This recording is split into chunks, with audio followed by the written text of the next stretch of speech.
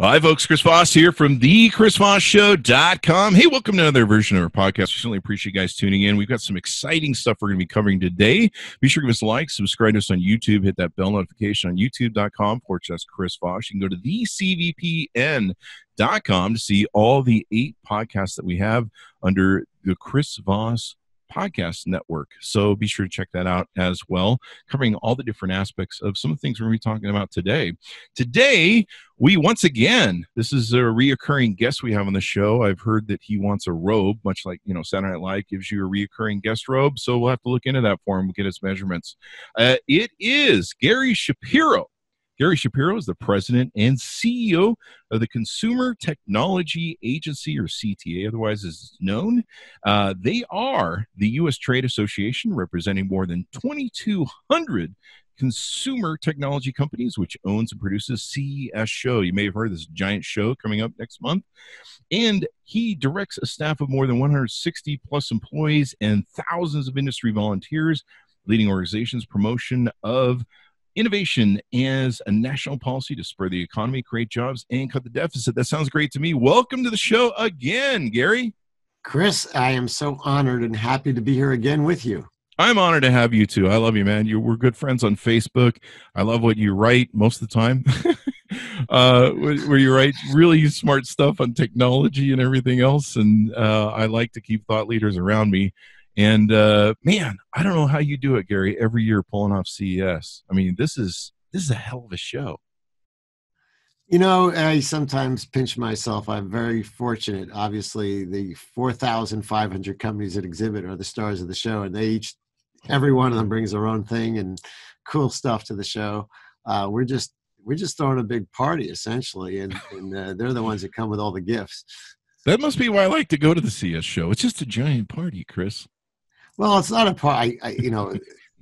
Chris knows I just kicked out the PR person because now I can say what I want, but it's not a party. Obviously, it's a business event. It's definitely business. And there's not drinking and falling over or anything at CES show. It's definitely what's going on right now is people are trying to balance their family and their holidays with the fact that they have deadlines to meet to get to CES. They're trying to get the product ready in time. They're trying to finish off the collateral or anything they're doing, set up their meetings. It's an incredible time of year for people right now. And the CES itself, it's looking great. Las Vegas is knock wood, always decent weather. The airlines are adding extra seats. Last show they added 20,000 extra seats just for CES, 10,000 domestically. They should just rename Las Vegas the CTA show or the CES show during you guys' time there. You guys own that town. It's interesting because the more I learn about it, the more interesting it is actually how people get there. So one of our opening keynoters is the CEO of Delta Airlines, Ed Bastian. And the way he got familiar with us, he was at the CES last year as a walk-on to talk about what Delta's deal with IBM when Ginny Rometty, the CEO of IBM, was keynoting. And he was so impressed with what he saw and the fact that Delta is a tech company. And we've been saying every company is a tech company. And indeed, I fly Delta twice a week, to be honest with you, at least twice a week, sometimes more. When I checked in on Monday morning, it was with facial recognition. Wow. You opt in on it, and they've done all sorts of things they track your baggage if you want with their app. Mm-hmm. They do all sorts of really cool things on board. You can watch everything from CNBC to the Chris Voss Show on board. It's awesome. There you go. In fact, you can just call it out now on the Hey Google or Alexa. I can't say it because it will trigger half the office. Oh, that's funny. But you can always ask for the podcast. So let's get into the AI part of that first. But how big is the show this year? Is it expanded? How big is the show this year? Well, we couldn't expand this year because we were landlocked in terms of the amount of space. It's pretty much the same size as last year. There's more hotels you guys can take over. We're waiting for more hotel rooms to be built, and there's great progress. Plus, next year when we talk, we'll be talking about the 2021 show and the brand new convention center, which hopefully is opening in time for our show. So we'll have more space and a new facility. It'll be very exciting. We've been working around that for a while, but I think you guys are the ones who forced them to expand that thing every year. The work on the sand. We didn't force them, but we did ask, and they did invest like over $1 billion in this expansion and new construction. Vegas is still the greatest place to have a show, in my opinion. I always beg the people at South by Southwest to move the show there because Austin, they've so much outgrown Austin. It's awful.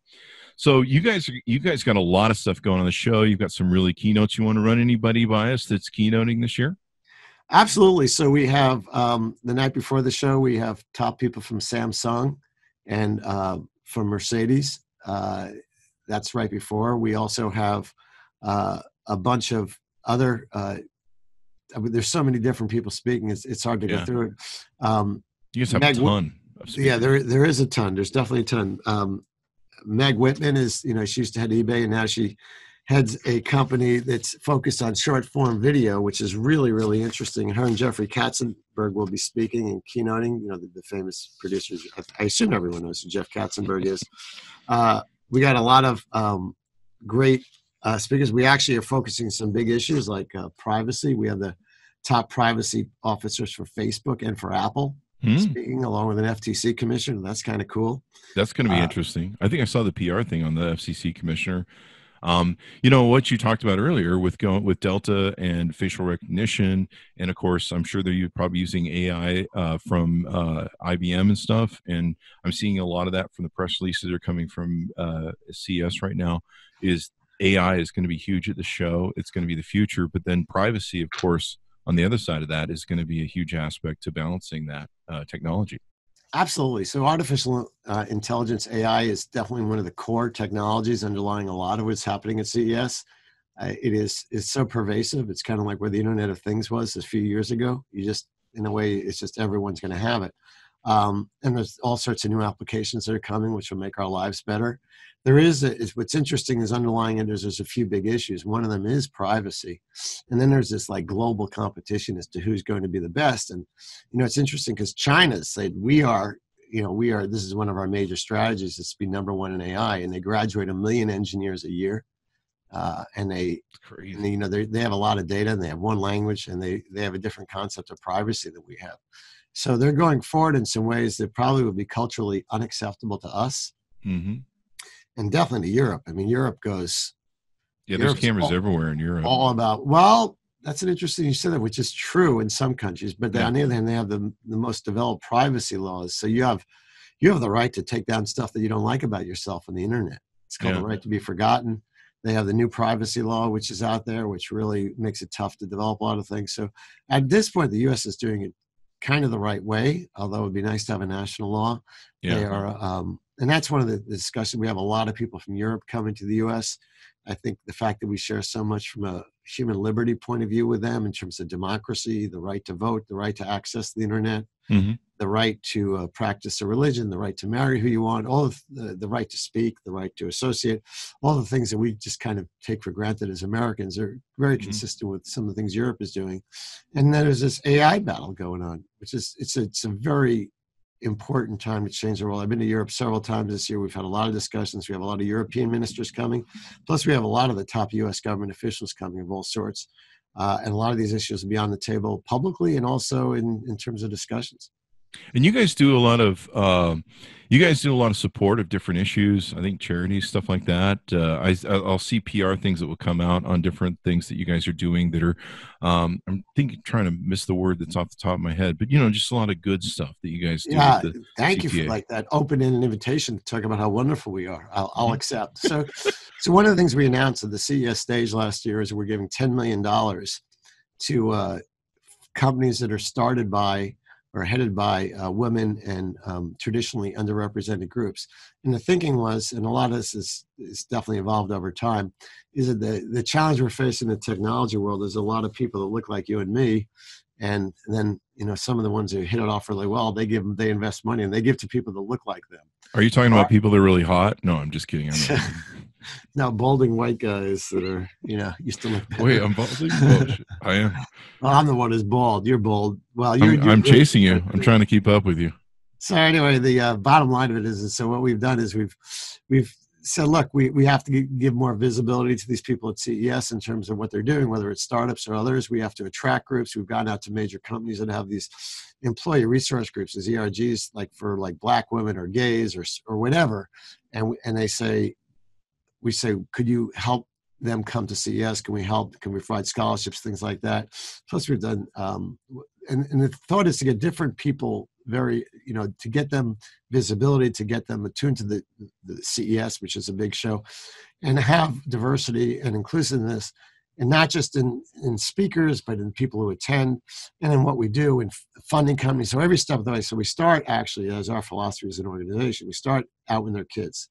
We support boys and girls clubs because they do a lot in terms of computer training, science training, things like that. And they're often with underprivileged kids, and it's a really phenomenal program. Then we go up to various competitions. We do it for veterans. We have a whole separate thing. We're helping veterans get jobs. That's awesome. We've announced on the IBM last January, Ginny Rometty, that we would have apprenticeships, which is a really non-traditional way of people becoming skilled, but it's not very popular in this country outside of some more skilled labor type jobs. This is for IT type jobs and others we're trying to expand it into, and jobs that require technology skills.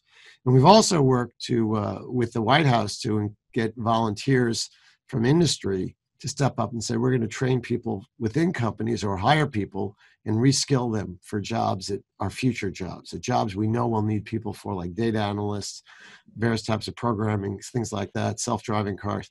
And that's the most phenomenally successful program there is, in my view, because over 14 million jobs have been committed by our industry and other industries. I think our industry was good. Our members were for 4 million jobs. That's American jobs. That's taking people who don't have the skills today and giving them new skills. And that's a pretty big, strong commitment. And it really came out of something I wanted to talk to you about, because you mentioned that I had my book launched in 2019 at CES. Well, because as a result of that, where all I talked about was the future of technology and how great it is, blah, blah, blah. Well, the truth is, Ivanka Trump, I met with her in the White House, and she said, that's all nice, but what are you going to do about all these people that are put out of jobs? And she started this program on her own. She inspired me to go out to my board, who endorsed the program immediately. It's gotten Democratic support, Republican support, everyone saying, look, government just can't do everything. Business has to step up. So our industry, our business has stepped up, and we're doing this reskilling and training, which is really, really important. So as a result, my book I have coming out in paperback now in January, and I've added a new chapter that talks about this whole aspect of jobs, because people, let's face it, around the country and even around the world we are encouraged by new technology. We like it. But a lot of people, the average person, may be uncomfortable with it because it's changing everything. Mm-hmm. And, if you're putting truck drivers out of work and cab drivers and all sorts of people who work in factories, and you're putting everyone out of work, in a sense, based on old jobs and old skills, that's a scary thought for people. It definitely is. And let's give a plug to your book. You guys can go to amzn.to. Gary is the author of 3 books there: Ninja Future, The Comeback, and Ninja Innovation. You can check out his book. And of course, you can check out the podcast from last year where he plugged his book and talked in depth about it. But yeah, for 10 years, you've probably seen this between me and a lot of tech people. We've been talking about this whole sort of that we're going to have to go through with retooling these people's education, people that are in some of these old steel factory farms or steel factory areas. Of course, farms are going high tech too. But we just recently saw Ford is going to invest in 3,000 new high tech jobs, I believe, for automated cars in Detroit. So, seeing some rebound with the Detroit thing there. And you bring up a couple of things I want to cover too. You brought up a good point about investing in youth, investing in other people. The older I get, the more I want someone to solve cancer and solve the health problems that you and I are both going to have to deal with as we get older and they become more prevalent. So, and the one thing I learned about owning companies was no one has all the ideas. No one has all the ideas. I certainly learned that as CEO, because I would sit and look at my team and go, here's my idea, but please tell me why it's wrong, because I don't want to do it if it's wrong, and we're going to lose the business over it. No one has the monopoly on all the ideas. So if someone from the youth, someone from any walk of life can come to this country or anywhere in the world actually and create something that's innovative, that solves cancer, that makes our lives better, hey, I'm all for it, man. Please solve cancer. But it's great that you guys are investing in that. What was interesting is we did a lot of robotics interviews on this show and my other podcast, Spatial Computing, which talks about AI and stuff like that. And what's interesting is we found that these new robotic things that they can have don't require a lot of engineering and schooling that they can do, and they can retool a lot of people into doing them, which is pretty amazing, which gets us through the curve. They can actually just take normal people and put them through a small class and teach them basic robotics to operate some of these smaller robots that can work in small and medium-sized businesses. It's pretty amazing. Yeah, you're right. Things are changing rapidly, and sometimes it shouldn't be as scary as it is, but it's definitely scary. Mm-hmm. And we have to adjust as a country, as a culture. The technology is going to solve fundamental human problems. And when you talk about what's going on with medicine, for example, that's where it's the fastest growing area of CES, frankly, is health. But on the other hand, it has to grow fast because, there's a law that actually limits the number of doctors in this country. Oh, wow. Since 1996. It's had to do with funding of residential training. And but yet the population is expanding rapidly. Yeah. And especially at the older segment, which needs more healthcare service. On Thursday night, I was picking my son up from school, and I ran into not an old friend, he's actually a younger friend, but he's an oncologist. And I asked him how it's going. He said, terrible.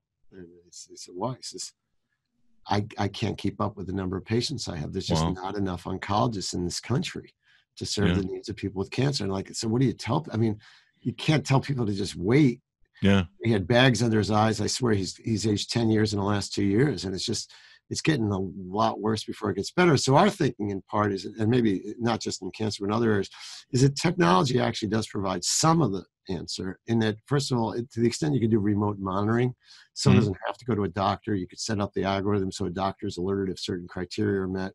And then, combine that with machine learning, you could figure out what actually works.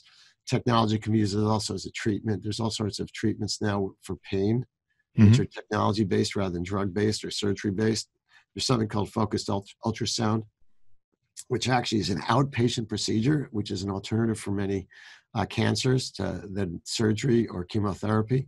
So you have all these things happening very quickly in the world of technology, which I think are very positive that will help solve the problem. But there is still an issue, which I think you raised, is that you really want smart people to come to your country and help. And that's clearly the fervor in the country, in fact, in the world, is not to encourage immigration anymore. It seems to be heading the other direction. Yeah, and like I say, no one has a monopoly on ideas. I always say the father of Steve Jobs was an immigrant, and he came to this country seeking a better life. And I always am like, can you imagine what this world would be like if Steve Jobs hadn't invented the iPhone? I think my job today is based on that. Of course, the other side of the story, which is very tragic, is that Steve Jobs, when he found out who his father was, that he ran this restaurant that he would go to every week, he actually never went back there again, never talked to his father. I mean, that's just a sad human relation story that has nothing to do with anything other than Steve Jobs was certainly brilliant in a whole bunch of ways and deserves to be a hero, but he wasn't a wonderful human being. Some of my close friends work for him and helped develop the iPhone. One friend, Andy Grignon, has a lot of stories. You may have seen him tell stories in the thing. Of mine as well. Yeah, Andy has great stories. Yeah, and he has some wonderful stories. Including the F word on his card. It's just great stories. In fact, I met him when he was kind of coming out of the bubble, and he would tell us the stories, and we're like, you got to tell some people this. And now he's been on movies and stuff. But it's Steve Jobs is. You've probably seen this in your career of seeing so many different CEOs, and I saw it, and I may have been guilty of a little bit of it. There are some that have this huge creative ability, but they also have this destructive side, and sometimes it's really their destructive side is running right behind them. It's kind of like a tsunami or an avalanche, and you're like, how do they survive? No, you make a great point. To be a great leader, sometimes you have to think outside the box. Mm-hmm. Sometimes your human skills aren't exactly what they should be, and especially in the technology industry where a lot of people come from engineering. Like a lot of people, including some current very well-known famous tech starters of big companies, their social skills aren't the best. Their emotional intelligence is good. Some of the tech leaders actually are some of them have come out very, very, very young. Mm-hmm. They haven't developed the maturity. And I compare that with Israel, where every tech executive served in the Israeli military for at least 2 years and managed people and big equipment, and they dealt with death around them and the threat of death. And they're just they don't have the problems that we have of maturity that we definitely have in the United States. And the other thing is we did a panel in France last month, and it focused on, and one of the things we did at this French little CES we had there was a panel that I wasn't really focused on diversity. And there's this woman moderating, there's 3 women speaking. And then on the far end of the panel, there's this white guy up there. And these 3 president engineers who started companies in France, they spoke very eloquently about the challenges of being a woman, an engineer, and a CEO. And like, I'm thinking the guy at the end, like, what could he possibly be other than gay? And I was so wrong, because he said, I have Asperger's syndrome. Oh, wow. And you have to deal with me differently. And he's very flat in his effect. And he basically said, if you look at Silicon Valley and other places, there's a lot of people like me. Yeah. So kind of interesting. So just because you're brilliant in starting a company doesn't mean you're brilliant in terms of your ability to deal with humans, ability to deal with different types of humans. You mentioned also which I thought was really important. I don't want to lose the point of, you can't do everything by yourself as a company anymore. And that's what CES has become. Every company is a tech company, but every CEO has realized they can't do anything alone.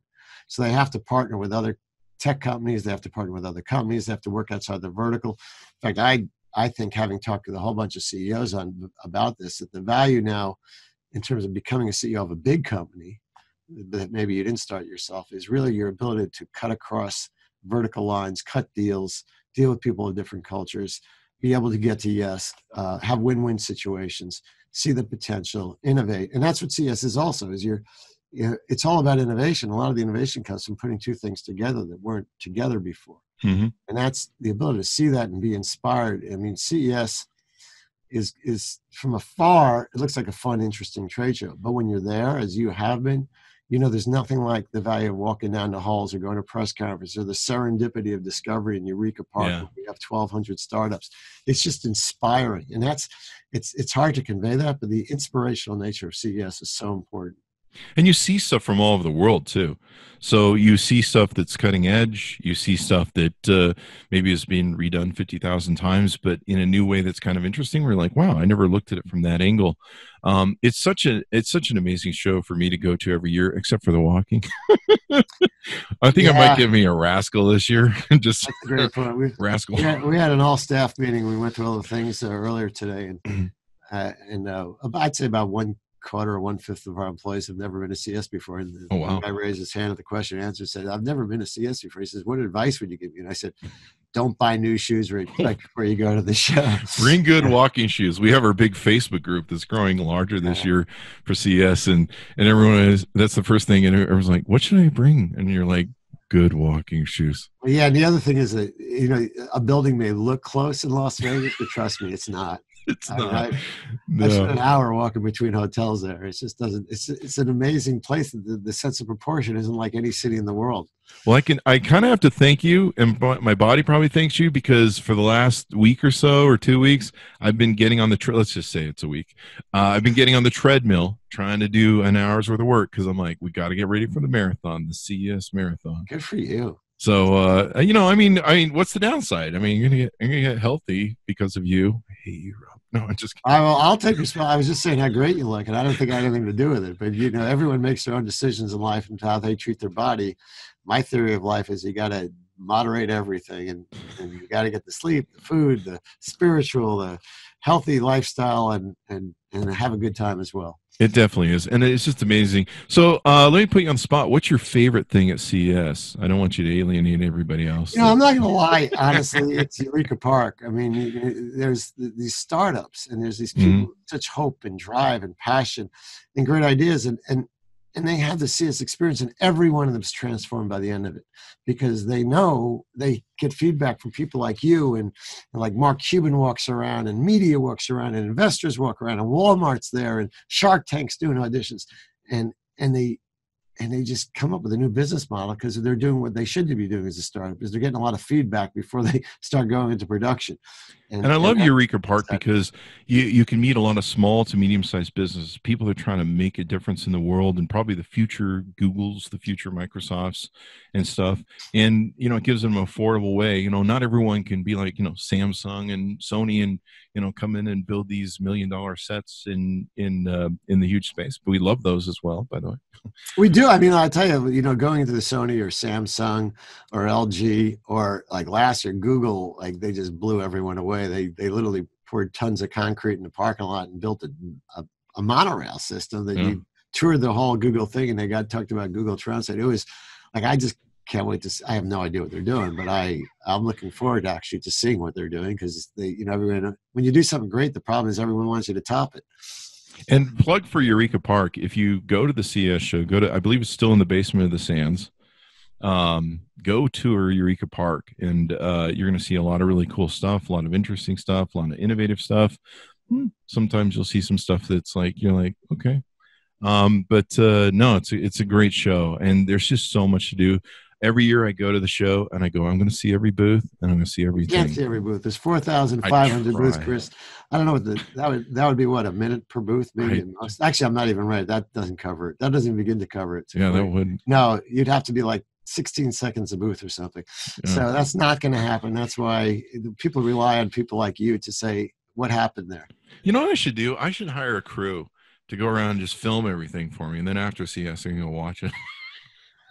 Sometimes I feel that way because I really don't get to see a lot of the show unless I'm taking a dignitary somewhere, and we're just like, I'm usually more focused on talking to the dignitary and trying to get to where we're going. And also, we are responsible for 170,000 people, and 1/3 of them are from outside the United States, and 6,000 journalists. And it's just, we estimate about 20,000 products were introduced at CES. It's just a very, very exciting time. But the thing that's really cool and changed about this year, which we wouldn't have talked about 5 years ago, is that the show is focused more and more on different types of tech companies. Like we have the Weber Grill Company, we have John Deere showing off new tractors. We got Delta now. They've also taken out exhibit space in addition to speaking. All these, P&G is there, Unilever is there. All these companies at the CEO level are coming, or they're taking exhibits, or doing really amazing things. So it's like the companies, the CEOs have figured out that they have to be up with technology, because everyone, the human nature is to take the picture you're in and say, oh, this is the way things are. Wow, this is a really extraordinary time we live in. And the reality is we're always heading towards an even more extraordinary time. Yeah. And you can't just look at your competition and say, that's my competition, I'm ahead of them today. Well, the competition is thinking about how they could beat you. Yeah. So you have to keep moving fast just to stay ahead of your competition, because it's a pretty brutal world of global competition, but that's making everyone better. And if you think about what's happening with self-driving, with medicine, with other forms of transportation, with water, clean air, with education and entertainment, we're getting better and better at all this stuff. And there's always new things coming. And it means we'll be living longer, we'll be having safer lives, we'll be getting around. If you just look at self-driving, what that will do for people that are older or people that are disabled. Trying to get their kids around. It's just going to change life. The quality of life. Yeah. I mean, the one mantra I always had in our businesses is there's always a way to improve something infinitely. Like there's always as soon as you make an innovation, okay, great. What's next? And there's always a way to improve things and make them better and better and better. One of my favorite stories I tell, it's not that great of a story, but I remember looking at paper clips and being like, okay, that's done. There's paper clips. And then I started seeing in Office Max, serrated paper clips to hold the paper better, painted ones so you could personalize them. Oh my God. I was like, who needs personalized paper clips? But people do. And there's just always a way to make something better. I mean, whatever it is, there's probably a way to make me better, but we're still Chris, you're perfect. You're just perfect as you are. And I'm glad you're coming to see us. Can I bring you to my psychologist appointments so that you can argue with? No, I'm just kidding. Well, we have to keep the economy going. That's why we need some coffee. Thank you very much, Chris, for covering CES and for taking the time to talk to me. All right. I appreciate it, man. I love you, bud. Thanks for being friends with me. And I appreciate it. I love the way you look, and I love that you're getting healthy and healthier every day. You have the secret of fountain of youth you've discovered. Wait till you see me after the CES marathon walk. I got it. Is there a ribbon or prize I get at the end, like a thing I can cross if I live? I'll send you one if you remind me. Take care, Chris. Well, thanks for coming to the show. Be sure to check out Gary Shapiro. Go to amzn.to. Check out his wonderful books. Get the new paper book that's coming out. And check out, it's CES.com, CESshow.com? CES.tech. CES.tech. ECH. There you go. Go to the show if you can get a chance, or if you belong to the association, or if you're press or whatever. Otherwise, check it out and watch it online. You can see it on Twitter as well. You can follow the CES # hashtag. Thanks, Gary, for being on the show. Have a great show, buddy, as they say. Chris. Happy holidays, safe travels. All right. Take care. All right, bye now.